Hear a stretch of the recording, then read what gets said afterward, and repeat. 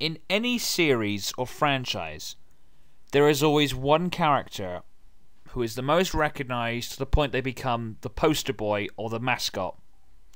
In the case of Transformers, it's clearly Optimus Prime, or Convoy, if you are more of the Takara persuasion. Like many Transformers, Optimus Prime first appeared in G1 as the heroic Autobot commander. Optimus Prime has often been regarded as the greatest leader in animated history, surpassing people like G.I. Joe, He-Man, and maybe to a lesser extent, Goku. Optimus Prime has single-handedly appeared in every single Transformers continuity, although Beast Wars there's a homage to him in the form of Optimus Primal. He may have the same first name, but it's a different character. Movies, games, comic books, and TV shows, Prime will be there, as well as the case in Transformers Animated, but it seems he's been demoted in this series. Alright, what seems to be the problem? At the beginning of this series, we learn that Optimus Prime is not the great Autobot commander that we all know from other incarnations of the character.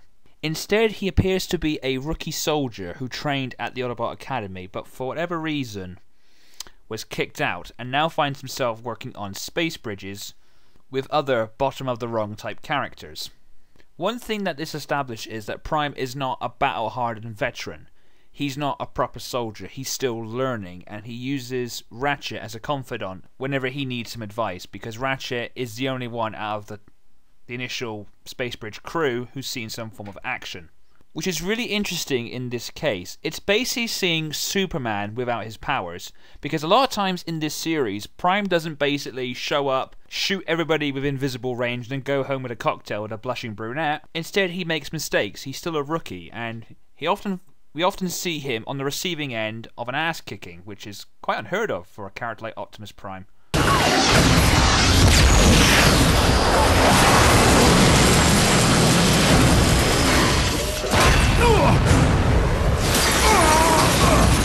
A lot of Prime's backstory is revealed in the episode Along Came a Spider, in which we learn he had some form of a friendship with Elita 1 and Sentinel Prime, which clearly parallels the G1 universe, in which it was Orion Pax, Elita 1 and Dion. What's interesting about this incarnation of Prime is that most of the Autobots in this series have never encountered Decepticon attack. Apart from Prime, Ratchet and Prowl, the characters don't have a lot of experience or training to deal with Decepticon attack. Most of them are just, repairmen, scientists, or lackeys. Which is clearly prominent because most of Prime's battles with the Decepticons results in him and the others being defeated. Painfully.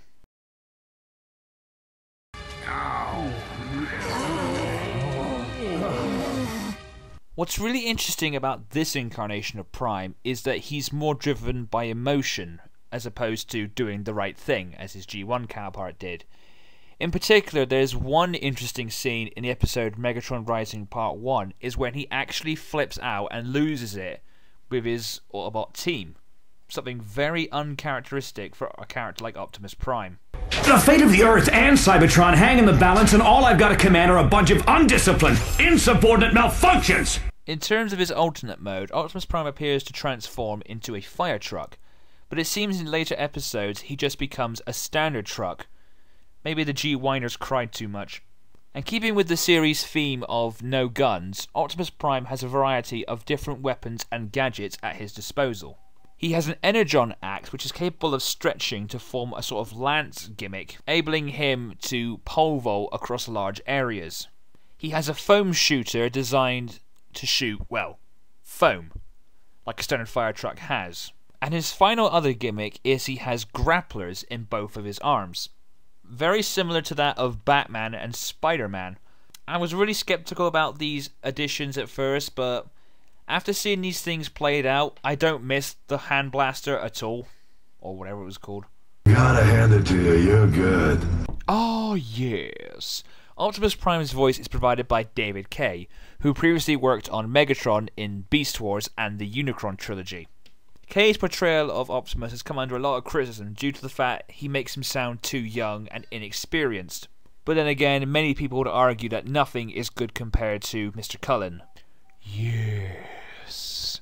But some of Prime's lines are delivered quite well due to K's stylized form of voice acting. Next time, you might want to look both ways before you cross. Okay, you got. So where do we hang this out?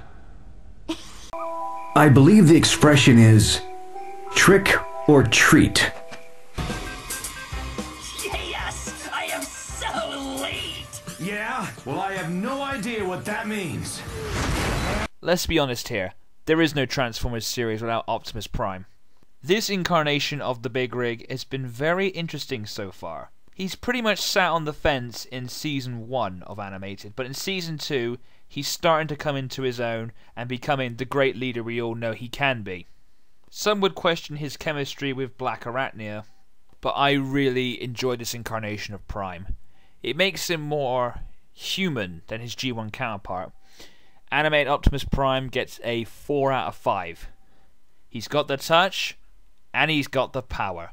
Oh, that was such a bad joke. Yes. Fatality.